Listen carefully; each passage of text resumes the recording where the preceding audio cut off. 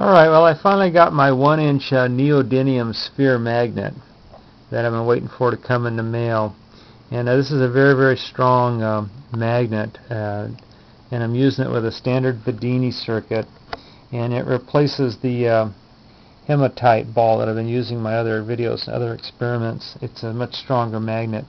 What I have here is a bifilar coil that is part of the Bedini circuit. It's a standard Bedini SSG circuit.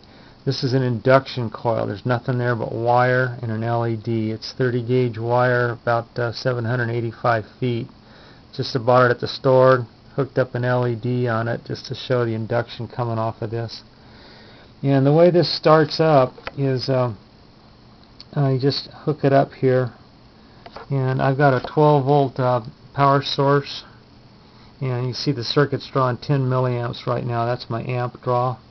There's the voltage on the battery.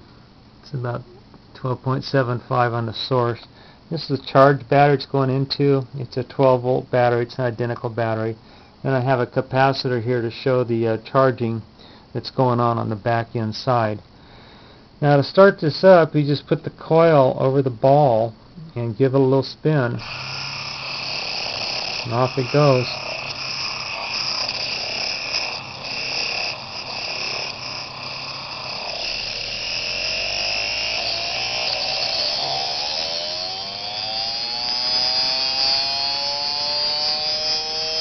See the little LED firing up.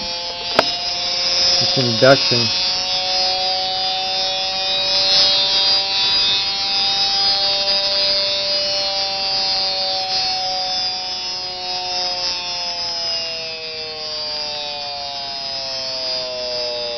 Dial this down to where it normally runs here. About 100 milliamps or so.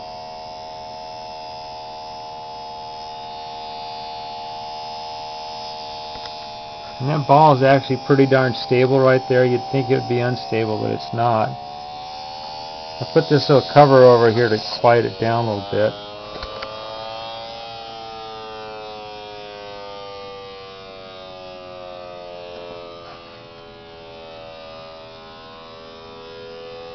This induction coil, by the way, regulates the speed of it. It pulls off power, puts a load on the ball, and you can adjust the speed by moving that induction coil in and out.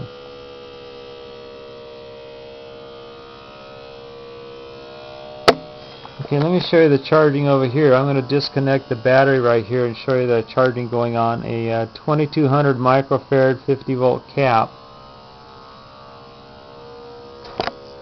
Put this on the other scale. See how fast that charges on up. Okay, I'll discharge it here.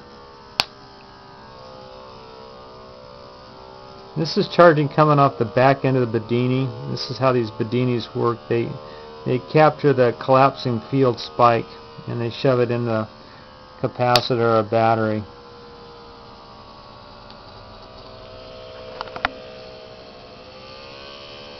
Anyway, that's my neodymium ball magnet Bedini.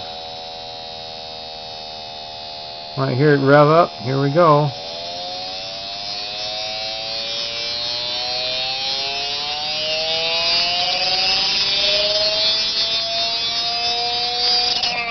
There it goes. You see it didn't fly off the table. It didn't run through the window. It didn't do anything. It's kind of not as dangerous as you think it is. It really doesn't cause any problems at all.